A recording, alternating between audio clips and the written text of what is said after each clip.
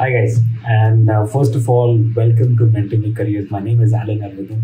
I'm the founder and CEO of Mentor Me Careers, and I will be explaining you first, step by step, how this entire program will run, covering basically every part that is possibly required for you to understand, and make sure that you're paying good attention. Because some of these things are very critical in terms of course completion, in terms of placements if you have opted for it. So let's get started. So you might see this course often being referred to in terms of modules. So whenever we say modules, the program has actually been divided into about 5 parts out here, right? Starting with, of course, Excel for finance out here, right, if you can see, right? So this Excel basically remains as the foundation for doing any calculations for any decision making, right? So you have to understand that financial modeling is finally a decision making tool. So the tool which you're talking about is Excel, right? And specifically, Excel in financial modeling has been structured in a way which deals with finance, not necessarily everything in Excel because it's impossible to cover everything in Excel, but specifically what we're going to be needing in financial calculations, right? The second module, if you see, is on financial mathematics, which is another word for saying quantitative methods, right? Finance has a lot of calculations related to investments, returns, risk, beta calculation. So all of these concepts basically get covered in the financial mathematics section. So you want to make sure that you are pretty strong in financial mathematics if you really want to clear the interviews, right? The third, and you could say this is like a given knowledge that everybody has to have, knowledge of accounting from the perspective of analysis. We do not teach accounting from the perspective of chartered accountant or accountancy field, but more from analysis perspective. For example, if we were analyzing a business, we would be more interested in interpreting an EBITDA margin than actually calculating it, because calculating is one part, or maybe let's say if you're talking about EPS, then we are not interested very much in calculating EPS, but we really want to have some inference related to EPS, right? So financial statement analysis, if you talk about any interviews, even if you really want to become an expert in financial modeling just for the sake of learning, you cannot do that unless and until you have a solid understanding of financial statement analysis, right? Now, these two areas, you could say, are the applications of financial modeling. It does not mean that this is the only application of financial modeling, but at a generic level, at the basic or the usability practical level, financial modeling is more understood using project finance cases or equity valuation cases or mergers and acquisition cases, right? So project finance cases, the only difference between these two modules is that in case of project finance, the business does not exist. So we are talking about a business that we are thinking to start or a project that we are thinking to start, versus equity valuation, in which we are saying that the company already exists and now we need to decide whether we want to buy the stock or not. So that's the basic difference. Now, these 5 modules are equally important in terms of an interview or even learning the entire skill of financial modeling. So make sure that you are paying attention to each of these modules, right?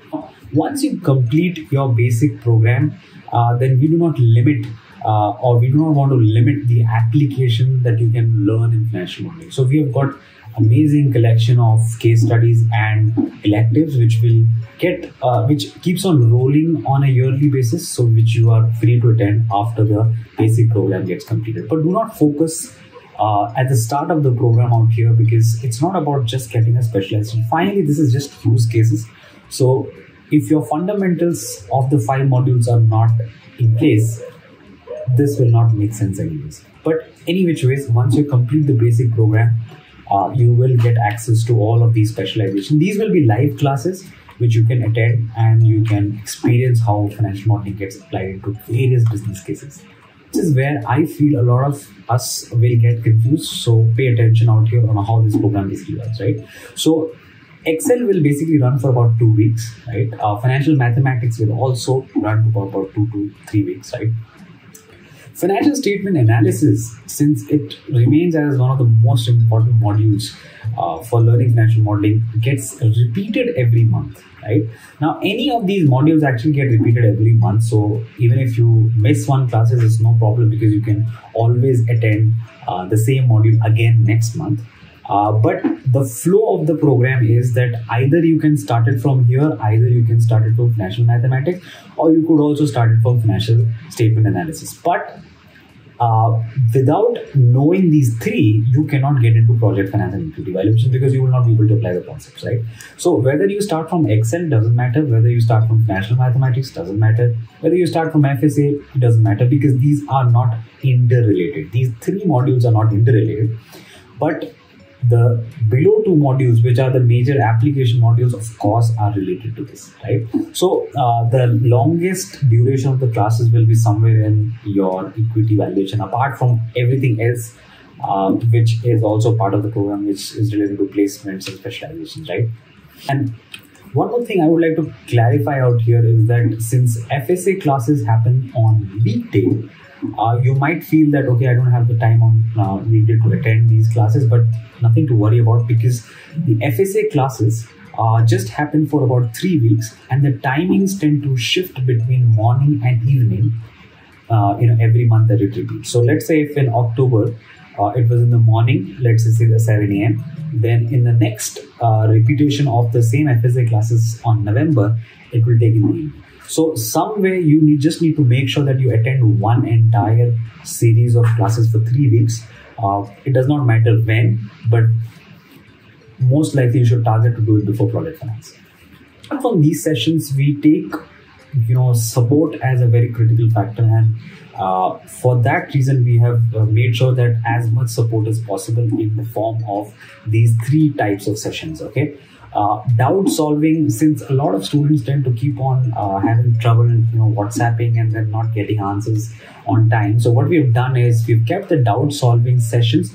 Now this will obviously be available for only self-paced plus and above versions of the program, in which the doubt solving sessions are twice to thrice a week, and it is conducted online. So you can just directly come to the session, share your screen, share your doubt, get it cleared out, and go ahead.